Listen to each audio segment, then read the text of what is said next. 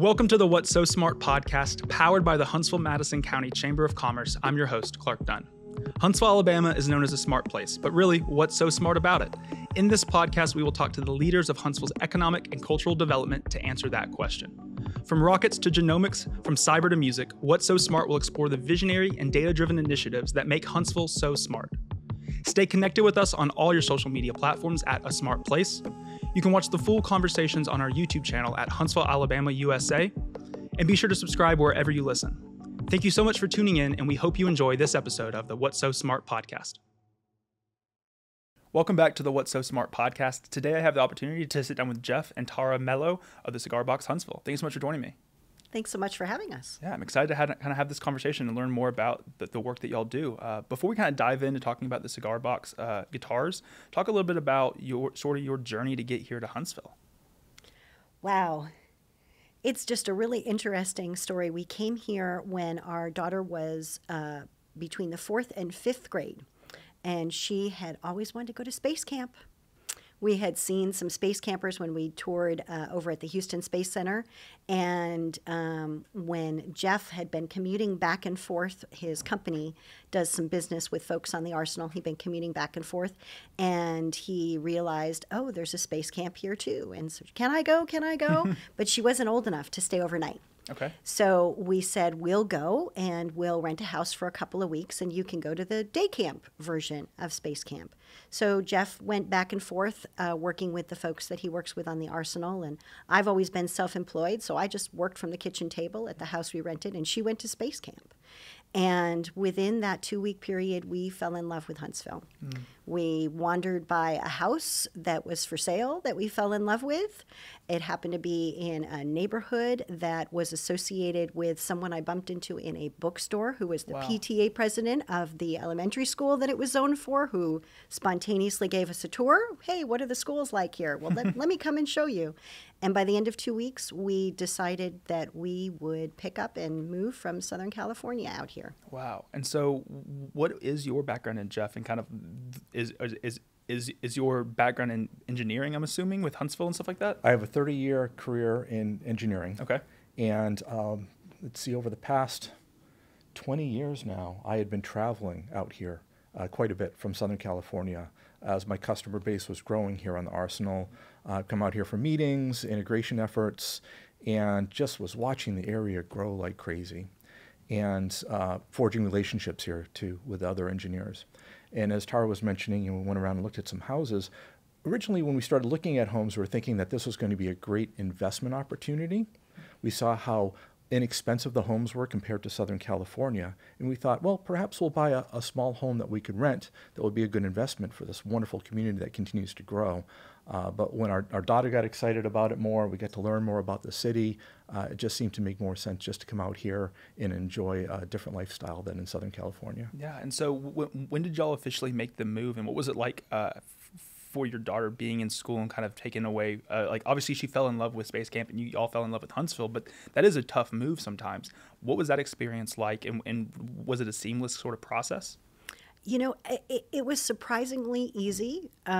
We went back home and we were at a Girl Scout meeting and the folks said, so how was your vacation? And we said, it's great. We're moving to Alabama. And they said, you're moving to Alabama? We said, oh, you don't understand. This is not like what you think the South is like. And it took about 3 months for everything to kind of get in a row and actually make that move. So we're coming up on 8 years this fall. So she started at 5th grade in Southern California in a class with 37 students. So we were in an okay school district. It wasn't terrible. Portable classrooms, and you know, the kids would just pile in and more kids would show up, and you'd end up with these just enormous size classes. And she came out here, started a couple months into the 5th grade, discovered that she wasn't quite where she needed to be in math. They were ahead here, but just instantly loved it and had a class that was literally half or even a little less than half the size. And from a parent perspective, I was absolutely shocked because they went through December And, you know, a few kids moved and the class started getting bigger. We came back to school in January with a letter from the principal saying they had taken on a new teacher because the class sizes were too big. Wow. And they were dividing up the 5th grade and adding one more class of the 5th grade. So there ended up to be 21 kids in her class. And so that alone, from that perspective, you know, she got more individualized attention. There was a gifted program that we didn't have at our school that she was able to participate in. And man, from a school perspective, you know, there was an outdoor chess set. She loved to play chess, and there was a track and all sorts of things that we didn't have. So she loved it from that perspective. We were talking coming over here, though, you know, we've got UAH right down the street, and she participated in a Girls in Engineering Day within the first couple of weeks of us moving here. And we had a parachute team drop out of the sky and land on the UAH campus. And she got exposed to all of these incredible women in various engineering and science careers. And that's her thing. You know, she was a kid who really wanted to go to space camp. So from that perspective, it was actually pretty easy for her, which of course makes it easier for the whole family when the kids are happy. For sure. So obviously you're coming up on your 8 years of kind of being here in Huntsville, but the cigar box guitars aren't something that you were necessarily doing when you got here. You've only been doing that for the last 3 or so years. Talk a little bit about how that came about. Yeah, that's an amazing journey. If you told me in early 2019 that I would be doing anything with any instruments, I would have told you were crazy. I have no background in music. I do not play a 6-string guitar. But as an engineer and a woodworker, these things fascinated me very quickly. When a friend of ours had visited here back in 2019, bought a cigar box guitar, and it wouldn't fit in his suitcase. If his suitcase were 2 inches longer, we probably wouldn't be having this discussion right now. But he left that guitar at our house, and I picked it up and looked at it and said, I'm going to make one of these. This is kind of cool. And I'm going to hang it on the wall because I know nothing about making music. But I built the guitar, and then I went down to the cigar box guitar store that was owned by Pat Nickel at the time. And he was doing free lessons. And I picked up the guitar, started to play it a little bit, and saw how easy it was to just start playing an instrument like this. And brought it home and did some more building and made one for our daughter, made one for Tara, started making them for friends and family. And by about the 5th one, I started reading the labels that they put on the side of the cigar boxes, the ones that say that they're addictive. By then, it was too late for me. Yeah. I just enjoyed building these things so much. The folks at the store allowed me to sell guitars on consignment, so I was able to buy more parts and get more engaged in it. And I just, as an engineer, I've always enjoyed learning.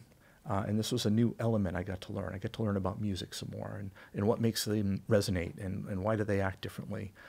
So that got to allow me to think more about music. And then when Pat Nickel decided he wanted to retire after having the store for so many years, he offered the store to us. And we said, Pat, that's nice, but we think that's a bad idea for us because we've got our day jobs. I don't know that we really have time for this.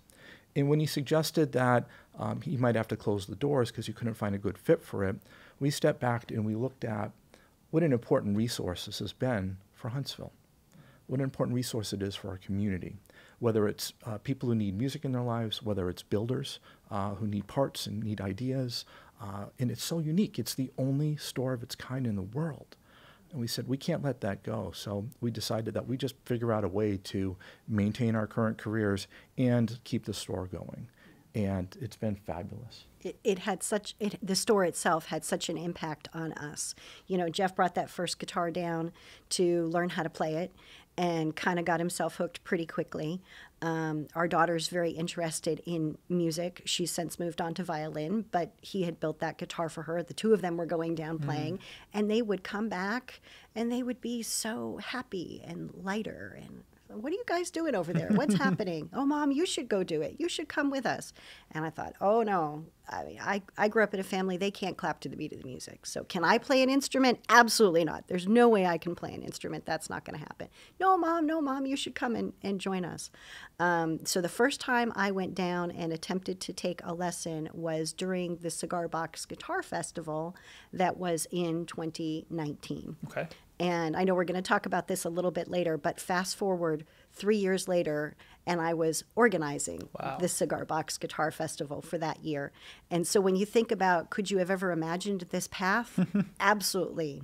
Absolutely not. Could not have imagined that path. Yeah. And I mean, as you've kind of, you started getting into that role of now being the owners of it and running the shop, what were some of the maybe unique things that you just weren't really expecting? Obviously, you knew what how to craft a cigar box guitar, and you knew kind of a little bit about the store. You'd been there a lot, but now kind of owning the store and being the ones operating it and running it, was there some unique things that kind of took you by surprise? Absolutely.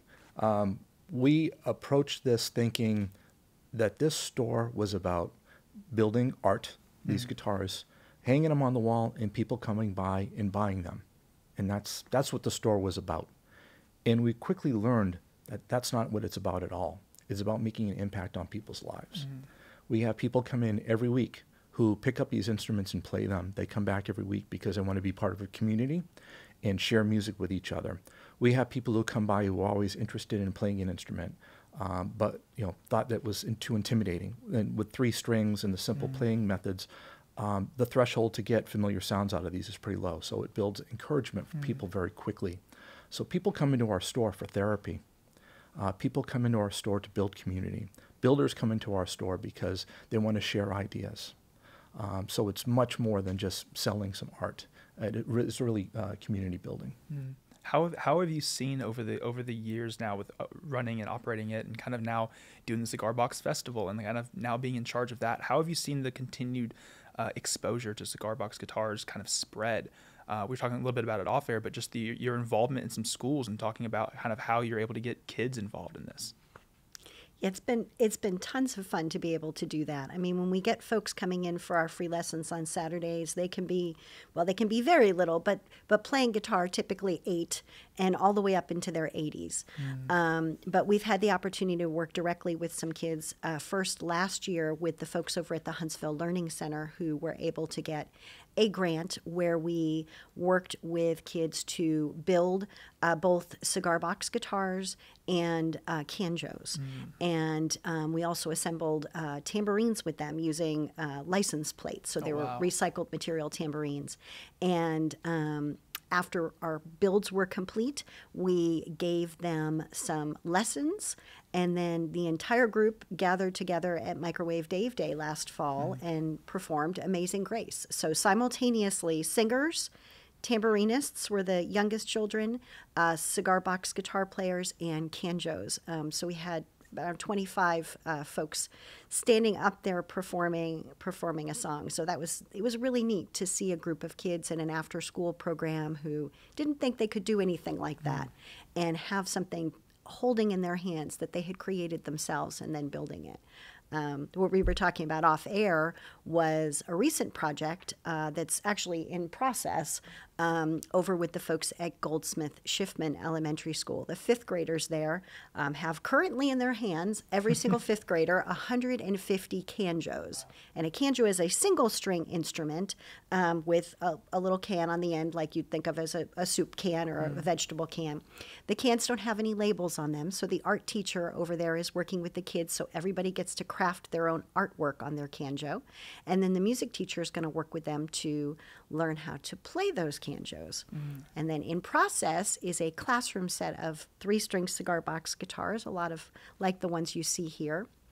And then later on, she's going to teach them how to play those. Wow. And so and we mentioned it a lot, but the entry point of kind of learning to play an instrument like this is a pretty low entry point. And I think you often, get to teach people. And so we have 3 guitars. And so if you want to do a quick little lesson, I'd love to learn how to play these things. Absolutely, yeah.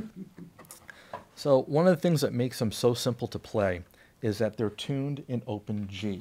Okay. That means when we strum them, and do you have a pick? I do. Okay. When we strum them and we're not touching any of the strings, that gives us a G chord. Okay. And we can get a lot of songs with just a simple, what they call a bar chord, where you hold down all 3 strings. So I'm just going to do an example, but I'm going to show you how to play something with 2 fingers because a bar chord can be difficult to execute. I can play the blues with 1 finger like that. There you go. Okay. All right. There's a whole lot you can do with just 3 chords.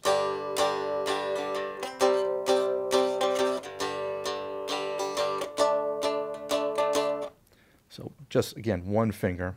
What we're going to do is we're going to play with 2 fingers because I think that these instruments are great to play the blues with.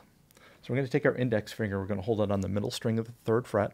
We're going to take our ring finger and put it on the 4th fret bottom string. Yep, and strum all 3 strings down. That's the first chord we're going to play. Next chord we're going to shift our hand up 1 position towards the headstock. Don't remove your fingers, just slide them up to 2 and 3. We get this chord. Very good. And then the last chord we're going to do is down here at 4 and 5. 4 and 5. There we go. So start with me on 3. We're going to strum in 4s. So strum 4 times. And again.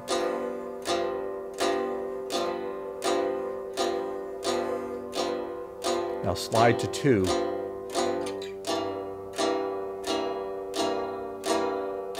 Back to 3.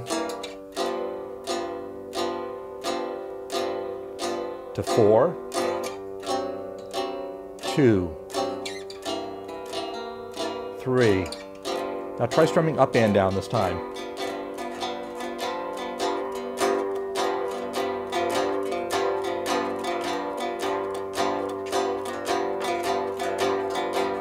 Two. 3. 4. 2. 3. Keep it going on 3. Stay on 3.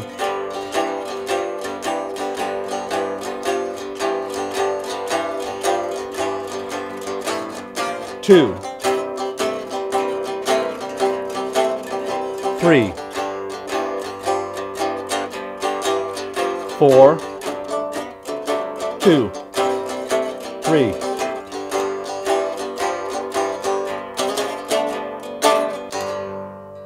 There we go. Very good. See, you didn't think you could do it, right? Didn't think I could do it the first time I played a cigar box guitar, but hopefully it will not be my last. That was a lot of fun. I really, really did enjoy that. That was fun. Well, you can come visit us any Saturday over at Low Mill between noon and 2 because we literally do that for 2 hours every single week.